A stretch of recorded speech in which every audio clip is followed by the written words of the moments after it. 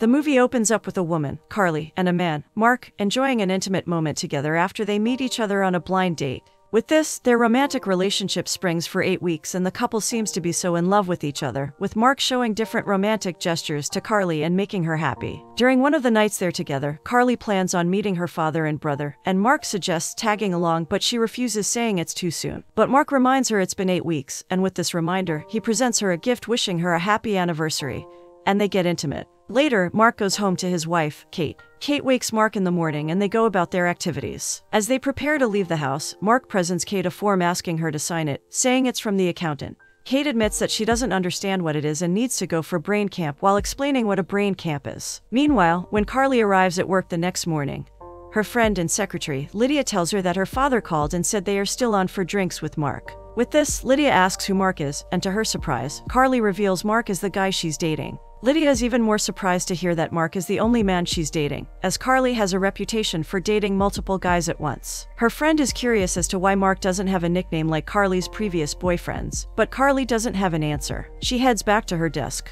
In the next scene, Carly calls Mark to remind him about the date with her father, which Mark seems to forget. He gives an excuse of having a meeting with a potential client, but Carly offers to meet him after his meeting, but Mark doesn't comply. However, Carly isn't giving up, so Mark concedes, saying he's coming home and drops the call. Soon, Mark meets Kate, and while driving her home, he explains that a pipe burst in his bathroom, so he has to be home in order to handle it. Carly offers to go with him, but Mark refuses, saying she should go meet her father as planned. Carly says she can move the meeting till the next day, but Mark reveals he won't be back the next day. Carly gets angry and leaves him. In the night, Carly goes to meet her father at a bar. He asks after Mark and Carly tells him that she thinks they just broke up. She explains that Mark has to go to Connecticut to fix a pipe burst in his bathroom. Her father doesn't understand why it'll cause them to break up and adds that she's just being paranoid. Carly tells her father that something doesn't feel right about Mark's trip to Connecticut, and when she gets such feeling, she's usually right. Her father notices she really likes Mark and advises her to put on something sexy and go to Connecticut and surprise him. Carly takes her father's advice and heads to Connecticut.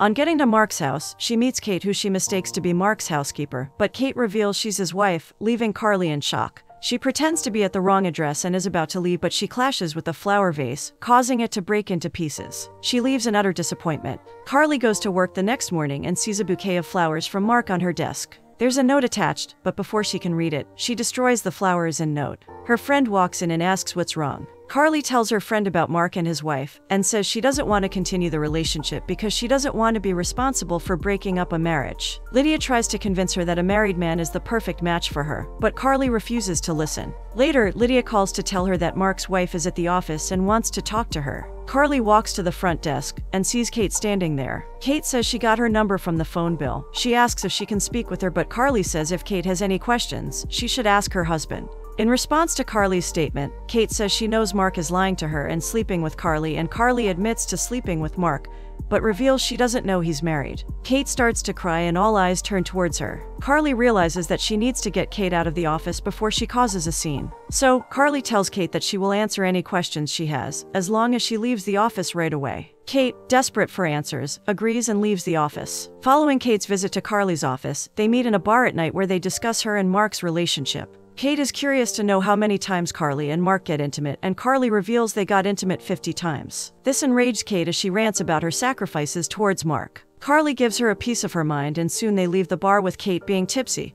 and running around. Carly manages to put her in a cab after some struggle. Kate gets home to Mark sleeping comfortably, but she doesn't say a word to him. In the morning, she goes to the grocery store and hears different women talk about their husbands. This bothers her as she knows her husband isn't loyal to her. After her shopping, she goes to Carly's office once again, this time with her dog. Carly, on seeing her, gets angry, saying they're not friends, as she might think, and doesn't want to be friends with her. She walks out on her and Kate leaves the premises. Later in the day, Carly hears the doorbell and checks on it to see Kate and her dog again. She can't come up with how she located her house, but Kate explains that they followed her back home from the office. She fakes a sob while explaining that she has no money or friends, as all her friends are Mark's friends. Carly tells her she can't talk to her till she stops crying. Kate apologizes for getting emotional, and Carly advises her on what to do while stating the end of their conversation. Kate gets angry that they didn't have any conversation, just Carly yelling at her, and she's about to leave when Kate calls her back, saying she has only 1 hour if she lets her in. She ushers her in and Kate makes a comment on not wanting to sit where Carly and Mark got intimate. After a short while, she finally sits, and just as they begin to discuss, Mark calls Carly, but she won't take his call. Kate is concerned that Mark might love Carly and wants to spend the rest of his life with her, but Carly says she doesn't care as she doesn't have any business with married men. She questions if Carly thinks Mark still loves her, but Carly can't answer her question. Instead, she leaves to go get a drink. Carly gets a drink and they continue discussing their situation. Carly and Kate seem to be getting along as she takes her to her closet to pick some clothes and shoes for Kate. They joke and have a playful encounter in the closet, and soon they sleep on the couch. In the morning, Kate's dog wakes her up and poops in Carly's living room. Kate apologizes for the mess as they leave the building. They embrace and part ways. The next day, Kate calls Carly, who rushes to her house to see she's destroyed a lot of things in Mark's home office. As they talk, Kate's brother, Phil, comes by and Kate introduces Carly as her decorator, while Carly says her name is Carmela. With his arrival, Carly leaves the house while making jokes about Kate's brother. Kate calls her greedy for wanting her husband and her brother, and she drives off. Mark comes back to see his office in a strange state, and Kate comes out revealing that she started redecorating. Mark reveals he loves the decoration and updates her about his visit to Miami, bearing good news. They embrace and kiss each other, with Mark promising to tell her more about it at dinner, which surprises Kate. Later, they go on a date, and Kate calls Carly to update her on Mark paying attention to her like never before. Carly has nothing reasonable to say to her, so they both end the call. Kate looks in the bathroom mirror and advises herself to control herself, as Mark is an awful guy. After their date, they come home running upstairs. They try to get intimate, but Kate interrupts their intimate session, saying she'll be back soon, and heads to the bathroom to shave and look good. As she takes care of her body, Mark receives a call from one of his mistresses, and he lies to her about being at work. Kate comes out of the bathroom and hears Mark talking to another girl. He notices her presence and returns to the room, pretending to be on a call with a business partner. He apologizes and wants to continue their intimate moment, but Kate refuses with an excuse of a splitting headache. The next morning, Kate receives a text from Carly while arranging books in Mark's office. The text annoys her, and her brother is curious to know why the sudden change of mood. Kate insists she's okay, and her brother inquires about Carly, pissing her off. Her brother makes a remark that hurts her and she breaks down, revealing that Carly, who he knows as Carmela, is still seeing Mark. Phil is disappointed to hear this, as he's already picking interest in Carly. He goes on to complain about not liking Mark for once, and Carly tells him about the call with Mark's mistress last night. It occurs she takes the lady from the call to be Carly, so she goes out to meet Carly and confronts her. Carly gets mad at her for her question and storms out of the restaurant, with Kate stopping her from leaving. They begin to argue, and in the course of their argument, they realize Mark is cheating on the both of them, and they both decide to spy on him. In the next scene, we see Mark ready to leave for a supposed business trip. As soon as he leaves, Kate informs Carly, and they follow Mark behind to see where he's going. They see him drive into a compound and hide beside the gate to observe. They decide to go to Phil's beach house, and he questions what they're up to, because she rarely visits him. Kate tells him about Mark's new mistress and their intentions to find her. Phil tries to talk her out of it, and she warns him sternly to keep out of her way. Phil approaches Carly, asking her not to hurt innocent Kate, as Mark is already doing that, and she agrees. Soon, Kate finds out Mark's location through a GPS tracker, and they both leave Phil's house. They go to a beach where Kate uses a pair of binoculars to spy on Mark and sees him kissing an unknown lady, Amber. Meanwhile, Carly is sunbathing and advises Kate not to lose her cool with the lady, like she did when she first met her. Kate draws Carly's attention when the lady Mark is sitting with gets up.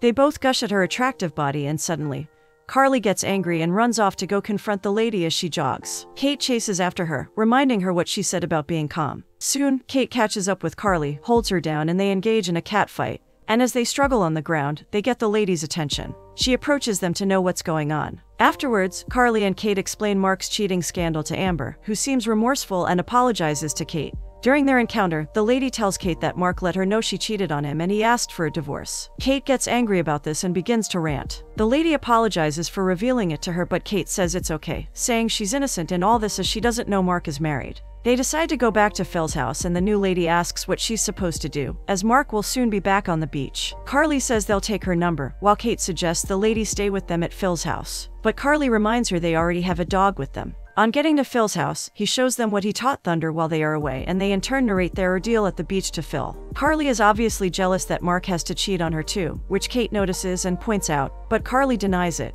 Phil makes a joke about Kate, which amuses her, causing her to throw a pillow at him and go in. In the evening, Amber visits them at Phil's house. She and Kate are getting along while Carly and Phil go to a special part of his house to have a nice time. Later in the night, they have fun on the beach, and Carly jokingly says if they find more mistresses, she'll have to send Kate to rehab. The next morning, Carly wakes up right beside Phil on the bed and worries about getting intimate with him. But Phil assures her that nothing of such happened and explains all that happened last night. They have a brief talk and Carly leaves the bed to go shower. After bathing, she meets the two ladies in the dining room and informs Kate that they have to leave soon, so as not to battle with the traffic. But Kate is reluctant to leave as she will be dealing with Mark when she goes home. She reveals her intentions to make Mark hurt and be the one to make him start a whole new life. She further explains that she wants Mark to hurt worse than she is hurting. Amber suggests kicking him in the balls, but Carly suggests something a little bigger than that. Kate feels like their plan doesn't matter as Mark is always going to win, but the ladies assure her that they're with her. They plan to use what each of them have to take down Mark. Back home, they draft a calendar on how to deal with Mark each day. Kate starts by putting estrogen in his drink, making their dog to lick his toothbrush,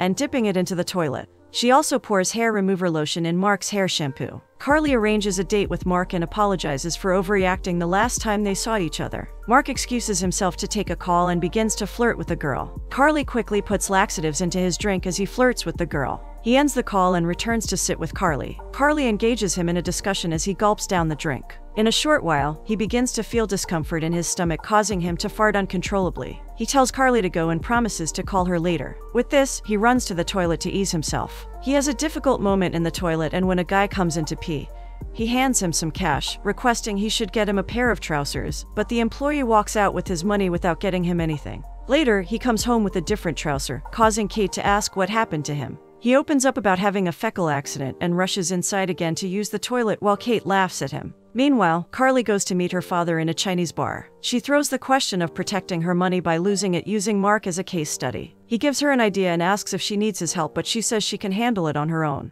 In the morning, Carly goes to work and her secretary notices her frowning and asks her to stop it before she breaks her face. Carly gives her a weird smile, saying she's about to screw someone. Meanwhile, Amber hangs out in a bar, with Mark suggesting for a three-way intimate session. But Mark hesitates and eventually agrees after Amber tries to get him on. Unfortunately for Mark, the third person happens to be a male crossdresser. On seeing him, Mark tries to object, but the guy quickly lifts him from the ground, kissing him roughly. Following his experience at the bar, he gets home and is having his bath when he notices his hair falling off. He also notices he's developing breasts. He rushes out of the bathroom to show Kate, but Kate, on seeing this, doesn't take it seriously. She only calls it bloating and suggests he tape his breasts, which annoys Mark. Later, the three ladies meet in the park and make fun of all that's been happening to Mark. They talk about his sex drive and Amber suggests one of them should sleep with him, but this doesn't sit well with Kate. Each of them volunteers to do it, but Kate won't let them do it. Amber offers to bring a friend, but Kate says she can't let a hooker sleep with her husband. With this, she volunteers to do it herself, since Mark is her husband.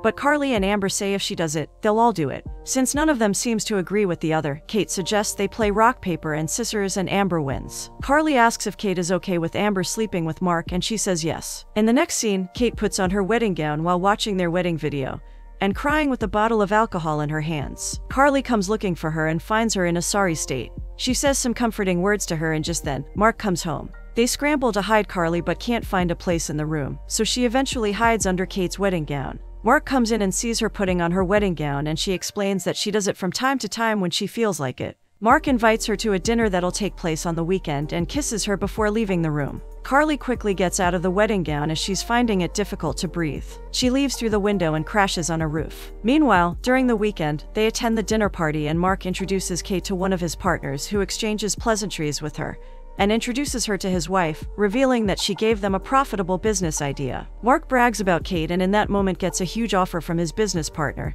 and his wife suggests they have a drink to celebrate. Mark leaves with her to go get drinks, leaving Kate and Nick alone to catch up. After the dinner, they go home and reminisce about their humble beginnings. The next day, Kate meets the ladies and they excitedly update her on what they have been up to regarding Mark. They tell her Amber hacked Mark's computer and also reveals that her husband is not just a cheat but a thief. They tell her about the companies Mark is investing in and stealing from, but Kate seems to be defending Mark, much to their surprise. Amber questions her sudden change towards Mark and she says she thinks things are getting more complicated than they thought. Carly notices that she slept with Mark and confronts her. In her defense, she says they have to forgive people in order to move forward. Carly picks up her phone to text Mark, which annoys Kate, and she leaves the room saying she's done with them. Amber goes after her, and as they leave, Mark's text comes in confirming he'll be available on Friday for a date with Carly. Later that night, Carly goes on a date with Phil and complains about Mark not reaching out to her, but they don't deliberate much on the issue. Instead, they make jokes about themselves. The next morning, Mark asks Kate to sign some papers for him as he'll be going to Miami and Bahamas. This catches Kate's attention and she leaves for Carly's house. On getting to her house, they embrace each other while apologizing. Kate reveals Carly is right about everything she said as Mark won't stop lying to her, and treating her like she's blind. She shows Carly a wire transfer instructions for a company in the Bahamas, and also informs her that Mark is flying to Bahamas and they have to track him down. But Carly says she can't, explaining her reasons. Disappointed, Kate is about to leave her house, and she stops her and thanks her for forcing their friendship on her. They make light jokes and Kate leaves. In the next scene, Kate leaves for the Bahamas alone, but on her way, Amber and Carly surprise her by showing up. She runs and hugs them happily and they drive off. On the way, Carly tells Kate about the forms she's been signing, revealing she's the CEO, as Mark used her to create a company and put everything in her name. They inform her that if anything goes wrong, she'll go to jail. Kate worries and tries to jump off the car, but Amber holds her back. Carly makes her understand that her name being on everything is good news as they're going to find Mark and set everything right. They get to where Mark is according to GPS, and emerge from flowers, searching for him with their binoculars. Kate finds him and runs off with the others following her to get a closer look. Just then, a lady walks up to Mark and they kiss. Soon, they leave the pool and the ladies drive behind them unnoticed. Finally, they get to discover the bank they've been looking for. In the night, the ladies go for a party and Kate is taken to the dance floor by a young man. Meanwhile, Amber reveals to Carly she's seeing someone which Carly seems to know about. After the party, they retire to their rooms to rest. The next morning, Kate goes to the beach and throws her wedding ring into the sea. Her friends join her and comfort her. Later, Carly and Kate drive to the bank to settle the fraudulent act by Mark. In the following scene, Mark goes to Carly's office and meets her secretary, Lydia, who informs him that Carly asks him to wait in the conference room and takes him to there. On getting to the conference room, he meets the three ladies and quickly turns to leave, but Lydia already locked the door, so he walks back to the ladies. Kate informs him that she wants a divorce, but Mark starts pleading, admitting his mistakes. But Kate tells him that sleeping with other people is not a mistake but a pathological act. He asks Kate to help him change as he's willing to change, pointing out Carly and Amber as his mistresses with others she doesn't know. Amber confronts him for telling her he's getting a divorce just to sleep with her. The ladies confront him with evidence of his crimes and inform him that they know he stole money from many companies. They tell him that because of this, he doesn't own anything anymore. As they continue to detail all of his scandals, Nick enters the room and reveals that Mark is only out of jail because Kate returned all the money he stole. Mark becomes furious, yelling and screaming at the ladies. In his fury, he crashes into a glass wall and injures himself. He runs outside, where he sees his car being towed and tries to stop the tow truck driver, but he drives away with the car. Mark cries in frustration, feeling like he's lost everything. Just then, Frank walks up and punches Mark in the face. Mark falls to the ground, bloodied and dazed. The three ladies' friendship blossoms, and at the end, the movie reveals that Kate is now the CEO of several successful companies while Carly and Phil fall in love and are expecting. Meanwhile, Frank and Amber begin a relationship and they tour the world together.